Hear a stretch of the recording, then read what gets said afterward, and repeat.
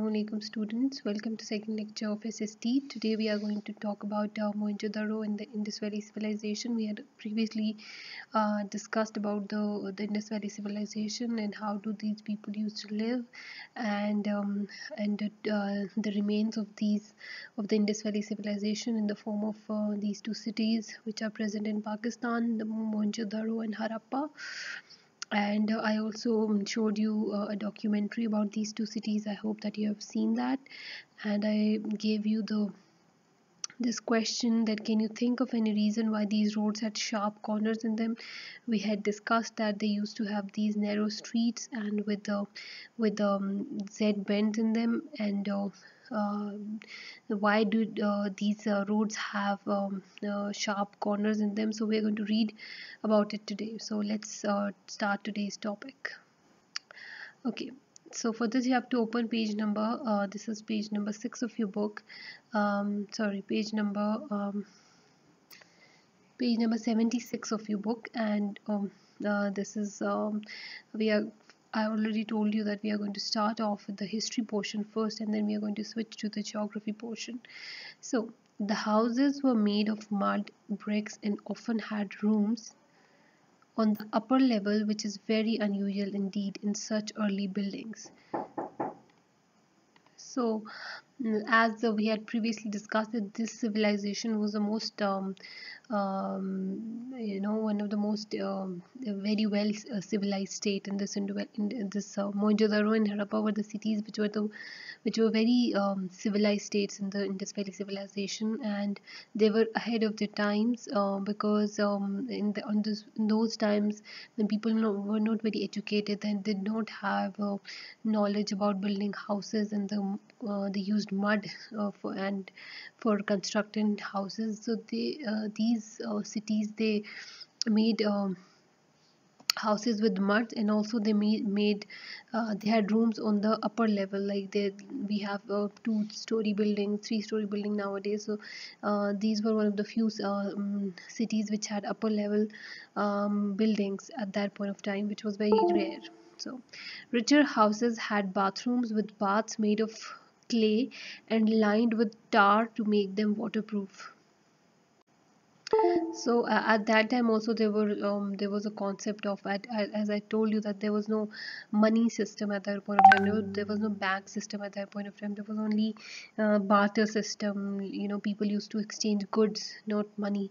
And so at that point of time there were also different classes of people, different sects of people. There were rich people, there were poor people. So the poor, the rich people, they used to had bathroom which with baths. Normally people didn't have bathrooms at that point of time, and they were made of clay. So they used mud for making all their houses. So they were made of clay and lined with tar to make them waterproof. um, Tar is this black liquid which is often used in roads now, and it is often used in making houses. So it's a very thick sort of a liquid which is which is used to make different, which is mostly used in roads. So um, they also had a simple they also had simple toilets. These emptied into covered drains which rained down the center to the main street. So just like we nowadays have fancy toilets, we have a proper toilet seat, different type of toilet seat, we have showers in our bathrooms, we have different, all the kind of access in the bathroom which we need. But at that point of time they did not have these toilet seats or anything. They just had simple baths made of mud and lined with tar, and they were very simple. And when we flush the toilet, we have proper system, we have proper pipes, we have a gutter system. And At that point of time they used to have they used to they these they used to have simple toilets, in which used to these emptied into covered drains, so which rain down in the center of the main street. So at the main street they used to have this waste system where all this waste used to get collected from the drains. Okay, in the center of the city, um, was an artificial hill made of mud bricks. Um, okay, first of all, let's look at this picture. As you can see in this picture, this is the Great Bath at Mohenjo-daro as it is today.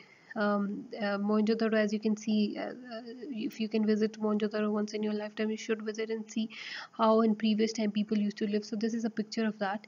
It is 12 meters long. This is a huge, huge bath, and 7 meters wide.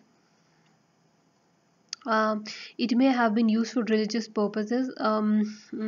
At the okay, this is a at the back are the small rooms, each with a proof of its own. These may have been for the priests. Like these were the big houses. They were for the rich people at that point of time. Maybe they used to use this area for some religious baths, because they used to be followers of different religions, and they used to have water, and they used to have baths in them, and they attach with them are smaller baths, which you can't really clearly see in this picture. But um, if you go and visit Mohenjo-daro, you can see all these things you can witness all these things by your own eyes. So okay, in the center of the city was an artificial hill made of mud bricks. Here were the most important buildings, the main one being a huge bath with steps leading to it. It may have been part of a temple, and and people had to bathe in it before going in for religious ceremonies. So at because people of different religions, they have different kind of practices. So we can assume that this may be this is a greater bath. They may have used it to to swim, to clean themselves, to bathe themselves. So we can just assume that they may be having religious ceremonies like that. They are the remains of huge hall with many pillars, and archaeologists think this may have been some of the parliament or government building. So we can't really we don't really know about it, so we can just assume that they may have used this for this specific purpose, or they may have used this as a bath, or they may have used this as a as some kind of a government building. Like this is huge, this is one of the hugest, these were one of the hugest buildings at that point of time. So that may have been a government building, because people used to live in small muddy houses. So no sign of a palace has ever been discovered, and we believe the whole of the Indus Empire was ruled by priests. So we don't know anything for sure, but looking at the remains of the Mohenjo-daro city and Harappa city, we can just assume that there was no palace, because palaces are huge, and they have a lot of they're huge places. So we don't know, these were small areas which mostly had baths in them. So priests normally use these kind of areas, so we can just assume that archaeologists believe that these were used by religious people. Other cities were built on similar lines to Mohenjo-daro but were smaller. So Mohenjo-daro one was of the most promising cities at that point of time, and there were other cities as well which were similar to this city, but they were much smaller than this Mohenjo-daro, because Mohenjo-daro was the biggest one. Okay, so there's this information. The more universal term CE is now used in place of AD and BCE. So you must have heard this term before, BC, or when in the previous time when people used to mention date, they used to say AD or BC.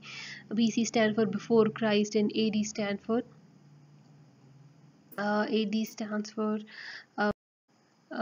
so BC, it is before Christ, before the birth of uh, Jesus Christ, which is Hazrat Isa alayhi salam. And the most universal term CE, common era, is now used in place of AD, and BC is used in place of an AD in and BC is used in place of BC. So if you look at the older books, you will find these terms very common: BC before Christ, and AD after death of Hazrat Isa alayhi salam, or Prophet, or Jesus Christ, as Christians say it. Um, so the mysterious seals of Mohenjo-daro, the clay seals, may have borne the names of the merchants, those whose bundles of goods were fastened with their mark. So there have been. This is an example of a seal with mystery writing. So they may have been belonged to people who had a lot of goods, and just like we have stamps nowadays, they must have. We can assume that these used to belong to people who were rich and who had bundles of goods with their marks. So this is what we are assuming. As you can see this picture, this is just like a stamp, and as we have in previous, so as we have today, this was kind of a seal to, to show that, okay, this seal, this particular thing belongs to this man. So okay, um okay the people of the Indus Valley civilization seem to have been peaceful farmers. They grew barley, wheat, sesame, lentils, and peas. But the information that archaeologists have collected, we can assume that these people, they were one of the sophisticated people of the Indus Valley civilization. Sorry, of They were one of the sophisticated people of the times, and they used to be farmers. They did not kill each other, and they were peaceful farmers because they had grown a lot of barley, wheat, and sesame, lentils, and peas, all the kind of all these kind of things that farmers usually grow. How do we know this, since the people who left no records of life at the time? Um, Tiny fragments of cloth have been found showing that the people knew how to grow cotton and to weave cloth. So, because we whatever archaeologists find, they do not find a written record about it. So what they do is they kind of assume things. So because of the findings that they find, so the fragments of the clothes that they have found, they because because of them we assume that they used to grow cotton and they used to weave clothes. um, and They had almost no metal except gold and a little copper and bronze, and the few metal tools that have been found are not very skillfully made. So because whatever material that has been found, we can assume that um, gold, they used to have a good hands-on experience on weaving clothes and growing cotton, but the metals that were found, they were very few, and most of it was uh, uh, uh, um, was gold and a little copper and bronze, and it was not very skillfully made at that point of time. So wood and stones were used for most things. So mostly they used wood, mud, and stones, all these basic things for making everything. They do not seem to have invented money. As I already told you, they did not have money system at that time, and we think that the people were paid by the government in grain and other food. So they used to work for the government, and whatever they just um, in